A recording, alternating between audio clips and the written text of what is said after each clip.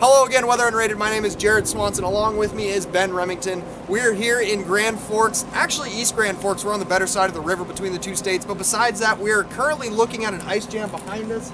It is absolutely incredible right now. Full-grown trees caught up in this ice, and the water, it's almost getting stuck behind all this ice as the ice is starting to be caught on the bridge, as you'll see in some of our shots we got from earlier. Ben, what else can you tell us about this flooding? Well, we are expected to crest here in Grand Forks at about 48 feet. Right now we are somewhere in the mid-30s. We do not know the exact river level right now because this ice jam is messing with our river levels at least a little bit. But this ice jam does look to be about a half-mile long right now, so a very sizable ice jam in the Red River right now at Grand Forks.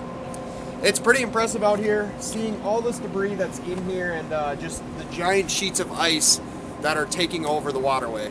So, as you can see right over here, we got all this ice going on, but if we pan over to the other side of the bridge here, we'll notice it is open water, essentially, flowing right through north of Grand Forks here.